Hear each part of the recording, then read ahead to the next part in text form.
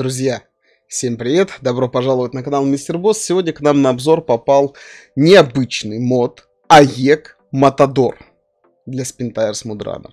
Matador — это британская шишига. Был разработан на базе 4-тонного грузовика компаний Hardy Motors и ФВД в начале 30-х годов.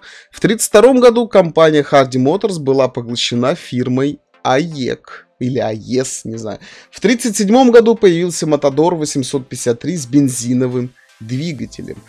В 1938 году военное министерство разместил заказ на 200 машин для использования в качестве среднего грузовика, и первый прототип был поставлен 9 января 1939 года.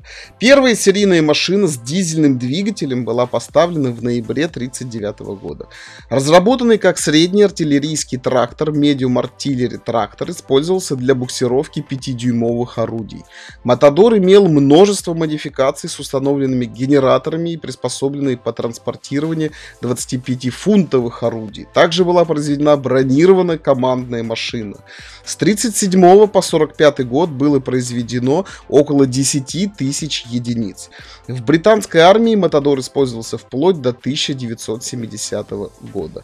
7 стандартных аддонов, хорошая проходимость, различные анимации. Вот такой у нас экскурс истории был. Вот такие я, кстати, описания про моды на самом деле люблю. Много интересного, много нового. Например, я об этом моде вообще никогда даже не слышал. AEC Matador. Кто на самом деле слышал, черкните, потому что я, честно скажу, в первый раз в жизни такое вообще слышу.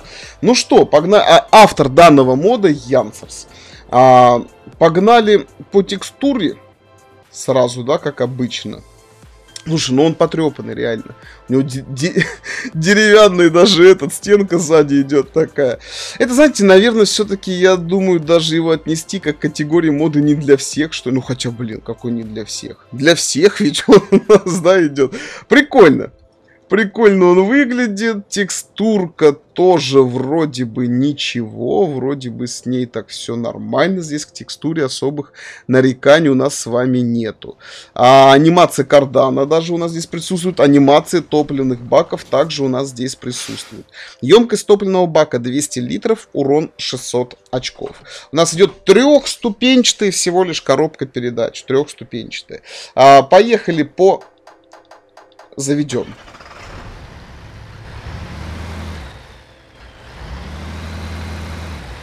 А я не знаю, что это за звук.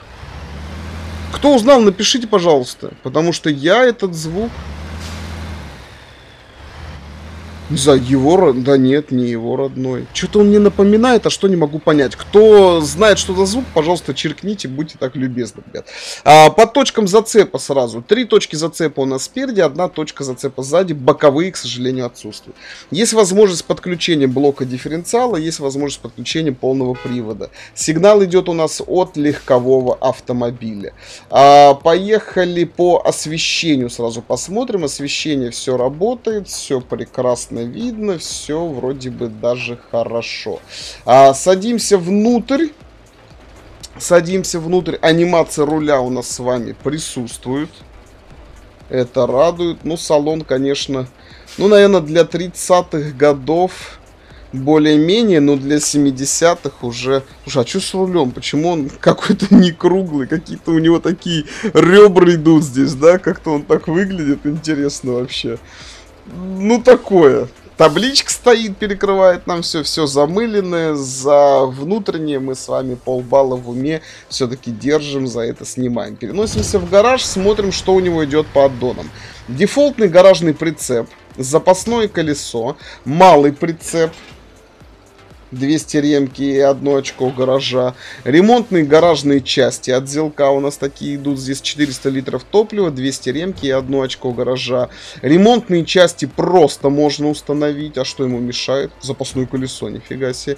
Ремонтные части от шишиги у нас сюда встают. Сервисная тележка маленькая встает от трактора. И топливный прицеп. А он у нас даже не перевозит лес. Хорош. Я думал, лес повезем сейчас. А мы с вами сегодня не лес, а сегодня у нас с вами это как разведка. Ну тогда одеваем сервисную тележку от шишиги. Ремонтные части, точнее. И погнали смотреть, как он у нас вообще по проходимости. Слушай, посадка Ну смотри, руль я вижу, больше половины. Приборку, в принципе, тоже вижу. Посадка, знаешь, такая прям близкая такая, да, идет здесь. В принципе, нормально. По посадке я даже не хочу сейчас вот отодвинуться назад, разве что немного. Вниз опускать камеру точно смысла нет.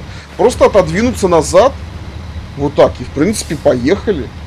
Поехали красивые кататься. Слушай, нормально прет. Трехступенчатая всего коробка идет. Хотелось бы, наверное, чтобы была она опасный уровень воды хорош. Мы даже в воду еще не заехали с вами. Уже опасный уровень воды у нас здесь с вами идет. Потому что ну, он очень необычно смотрится.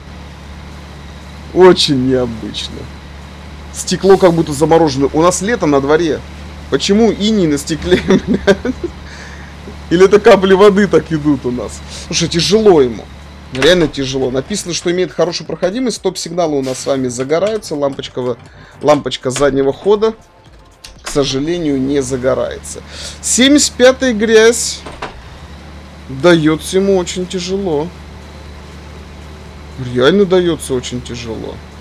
Вторую подрубаем. Блин, тяжеловато прям как-то, я вам скажу. Прям очень тяжеловато. Но на второй более-менее как-то еще мы с вами здесь пробираемся. Мне кажется, 85-й у нас уже, наверное, шансов особо не будет. Но, может быть, на первый потихонечку поползем. Сейчас мы это с вами как раз, друзья, и проверим все это дело. Заезжаем в 85-ю грязь. Радиус разворота маленький был. Так, первую сразу ему подключаем. Урон получаем при переключении. Первая. 85-я грязь. Ну не, смотри, на первой ползет, в принципе, да? Вот прям сейчас самую мы заехали с вами неприятную ситуацию для мода у меня здесь, да? Здесь камешки идут. Грязевые такие. Ну ничего, на первой пока идет. Опасный уровень воды, братан, ты чё? Мы только фары с тобой покрыли. Даже колеса не ушли в воду полностью. Все, встали, да?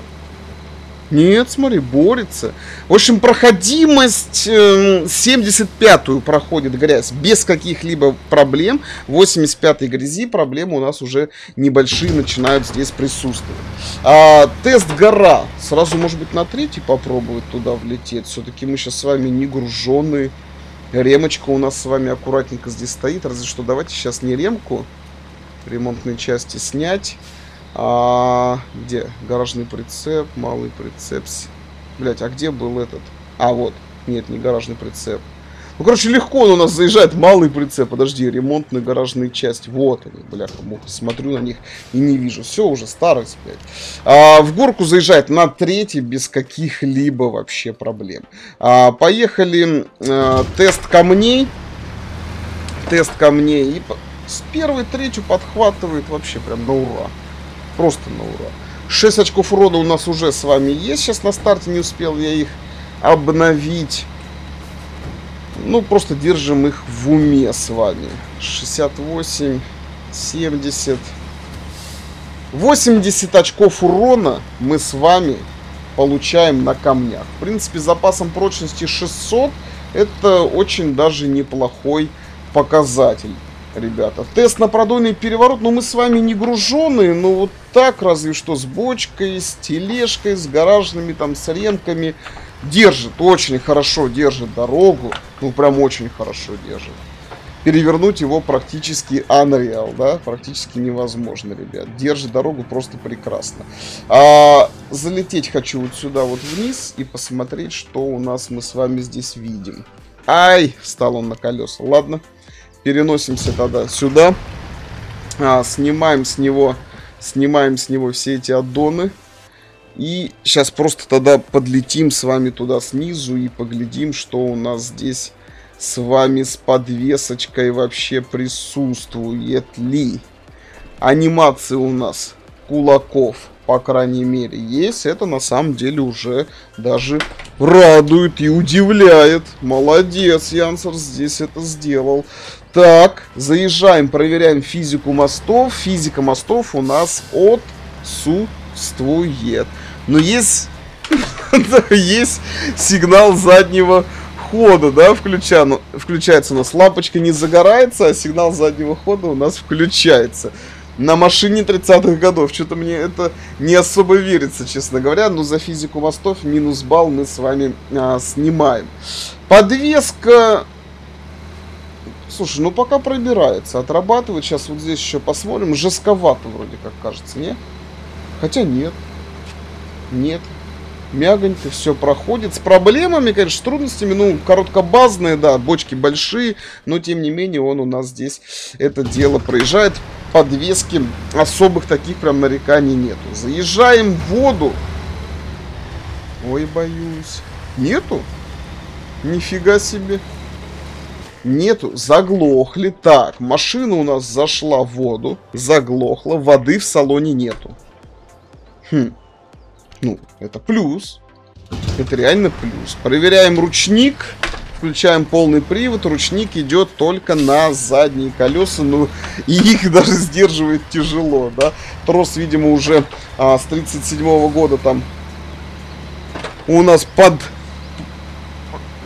подзаржавел, скажем так, да. Зажимаем ручник здесь. Ручник держит у нас на горе без каких-либо проблем. Тормоза сейчас проверим. Блять, не успел я их нажать. Здесь на первый влетаем. Зажимаем тормоза. Тормоза тоже держат. Все в этом плане прекрасно. Максимальная скорость проверяем. Давай-ка пополнить. Состояние. Поехали. Первое. 9 км в час. На второй вроде бы как рывок был до 15, но потом до 14 уходит. И вот на третий идет основной рывок. С 14 до 30 км в час. Просто рывок. Вот смотри, опять вторая. 14. Третья. Сразу такой прям рывок. У меня аж в спинку сиденья немножко вжало здесь, братва. 30,5 км в час. Максимальная скорость данного мода. Не хватает ему, конечно, еще четвертой, так как все-таки это, наверное, для разведки, да, такая замена шишиги, там 600 очков урона мы с вами получаем. И видим, что машина у нас поломанная. Что машина поломанная, тоже хорошо. А то мне сказали, обращай на это внимание, некоторые моды ты врезаешься, а урон есть, а никаких внешних повреждений у него не присутствует. Переносимся на серпантин. Давайте оденем ему ремонтный... Нет, он с ремкой, наверное, вот с этой посимпатичней, что ли, как-то смотрится. Друзья, мод не перевозит лес. Мод типа кидает заявку разведчика. И быстрая доставка ремки и топки, да, например. Но ремки и топки много он не везет. Ремки топ... О, смотри, он даже сюда, я уверен, у меня. А может быть даже на третий. Хорош. Я думал на второй пойдет. Думаю, дай-ка ему в конце третью подрублю. Он тоже сюда залетает. Для какой-то такой не сильно сложной карты в плане грязи, это, наверное, да, хороший вариант разведчика. Он медленный, правда, это минус 30 км в час. Для разведчика хотелось бы, наверное, побольше, особенно по сухим дорогам, да. Он у нас, считай, 30-очку идет. Аддоны можно было ему присобачить, почему не поставил какой-нибудь свой симпатичный борт в цвет машины сделать, и пускай перевозит 2 очка, знаешь, добивать пилорамы, где уже по 6 есть, да, то есть осталось добить. Я бы на твоем месте, наверное, бортовой прицеп все-таки здесь поставил. Бортовую платформу поставил на 2 очка, да и прицеп тоже поставил бы на 2 очка. 2-2 пусть возит, что. Да закрывать пилки по 6 на распусках отвез, 2-2 потом их подраскидал. Ну, с прицепом, я думаю, что он у нас вообще встанет, поэтому хватит ему и без прицепа 2 очка поездить. 75-ю грязь проезжает без проблем, да, спокойно он ее так пробирается. 85-й испытывает, конечно, трудности. Поэтому на какую-то хардовую карту я данный мод не советую ставить. На какую-то около вот... монопривод, начальный дефолт такой.